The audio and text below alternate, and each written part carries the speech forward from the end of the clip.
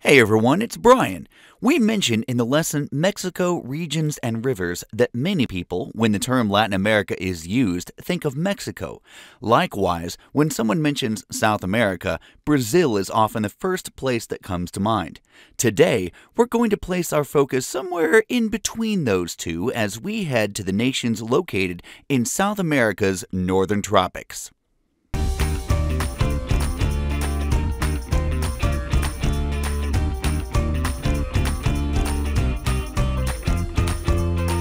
The Northern Tropics region is one of the three regions of South America separate from Brazil. The other regions are the Andean mountain nations along the Pacific coast and the southern grasslands countries, both of which you'll learn about in separate lessons. The Northern Tropics region consists of 4 independent nations and 1 departmental territory. Those independent nations, bordered to the north by the Atlantic Ocean and to the south by Brazil and the Amazon rainforest, include, from west to east, Colombia, Venezuela, Guyana, and Suriname. The territory mentioned earlier is French Guiana, located between Suriname and Brazil on the Atlantic coast. Let's start there. French Guiana. As a part of France and not an independent nation, French Guiana is about the size of the U.S. state of Indiana at 35,000 square miles in area. Almost 99% of that land is covered in forest. In fact, 41% of French Guiana is taken up by Guiana Amazonian Park, which, despite its location in South America, is the largest national park in the European Union. Cool, huh? French Guiana's population is just under 300,000, and the population is estimated to be largely mulatto of mixed African, European, and indigenous ancestry.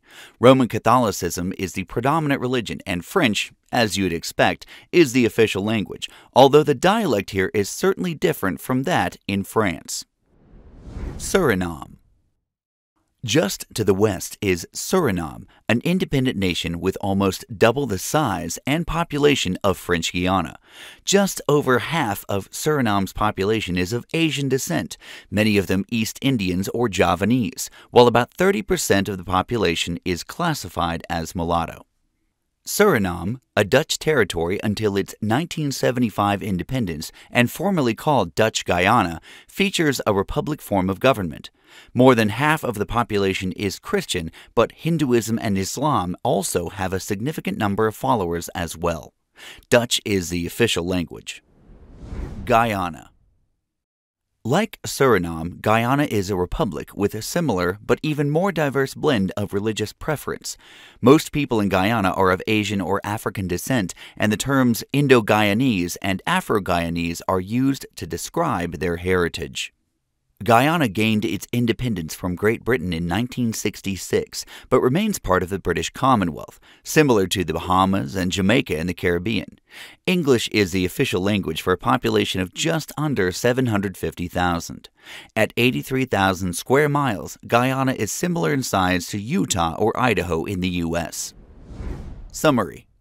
The majority of the population of all three, Guyana, Suriname, and French Guiana, live in a narrow coastal plain in cities such as Georgetown, Guyana, Paramaribo, Suriname, and Cayenne, French Guiana.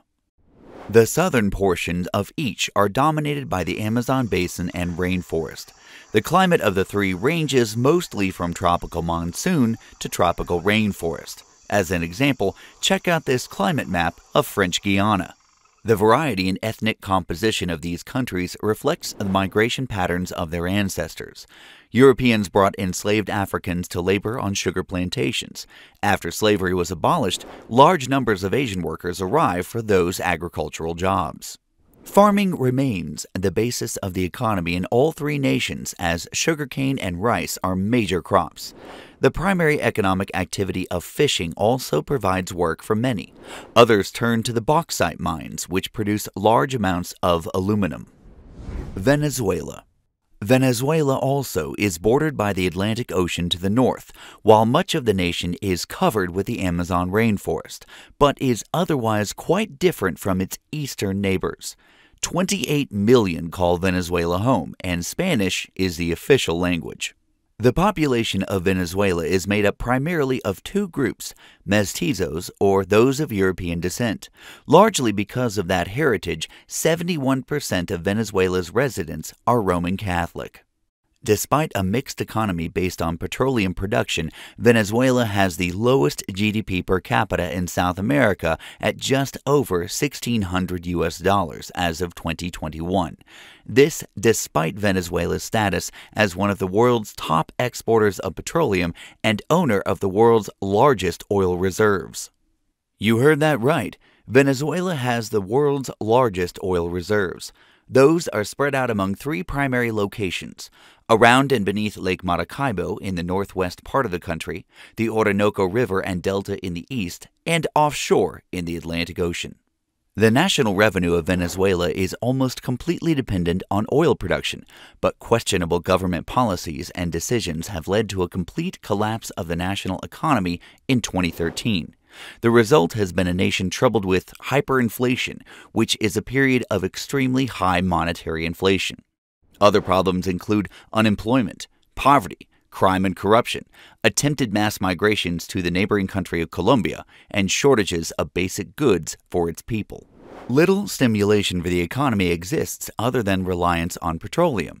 Much of the agriculture is subsistence farming, but the primary cash crop is coffee, which is harvested in the mild-temperate highlands shown here in bright green. Overall, the climate for most of Venezuela is predictably tropical, as you can see with the varying shades of blue that represent the monsoon, rainforest, and savanna ranges within the tropical climate. Along and near the coast, the orange and red colors of the map reflect small areas with hot, semi-arid, and hot desert climate conditions.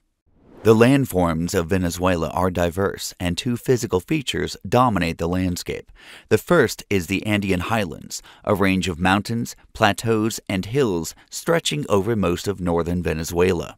The capital and largest city, Caracas, is located at the foothills of these highlands along the Atlantic coast. Most Venezuelans, about 93% in fact, live in these mountain valleys in the northern part of the country.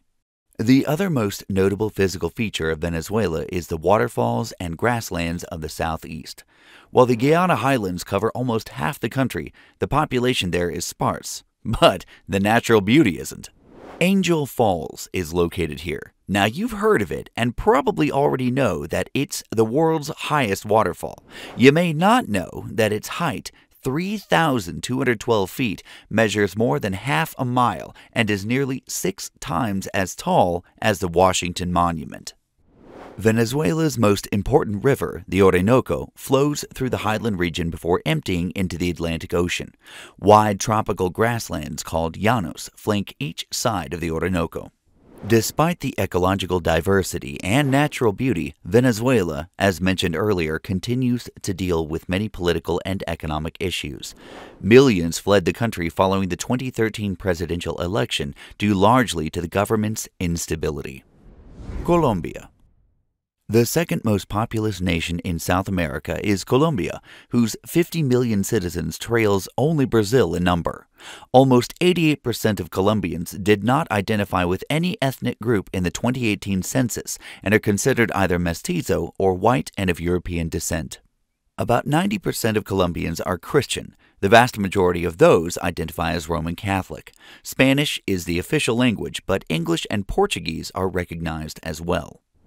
Like several Latin American nations, Colombia faces political and economic turmoil from social inequality. A small percentage of people hold the majority of the nation's wealth and power, while many suffer extreme poverty. Such disputes and civil strife linger despite a civil war between the two main political parties in the 1950s. Foreign policy in Colombia has delegitimized the government in the past as money flowing into the nation was intended to wipe out the drug trade. Instead, much of Colombia remains involved in the production and sales of marijuana and cocaine, among others, which bring huge profits to the drug cartels and, in many cases, provide more financial reward for Colombians than other types of crops.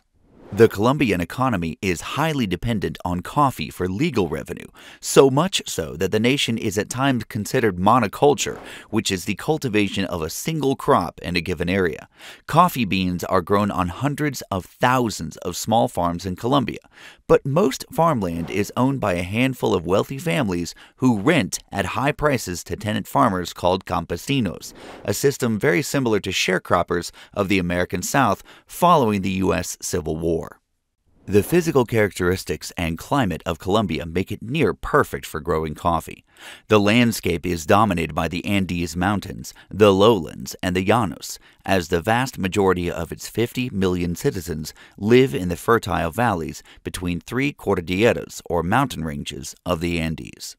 The climate, while often characterized as tropical, actually offers considerable variation based on the natural regions found within Colombia. Those regions are based on altitude, temperature, humidity, winds, and rainfall. Climate zones include tropical rainforest, savanna, steppe, desert, and alpine climate, each dependent on the factors mentioned before. Colombia's largest city and capital is Bogotá, located in the heart of the country. One more thing, Colombia is the only South American nation that borders both the Atlantic Ocean's Caribbean Sea and the Pacific Ocean. Conclusion. The geography of South America's Northern Tropics region is varied but defined largely by the topography of the Andes Mountains, the Amazon rainforest, and the Atlantic coast. Cultural groups and nations are split by these physical features and past migrations, creating vibrant and varied nations facing economic and governmental challenges. Until next time, keep exploring. Hey, hey.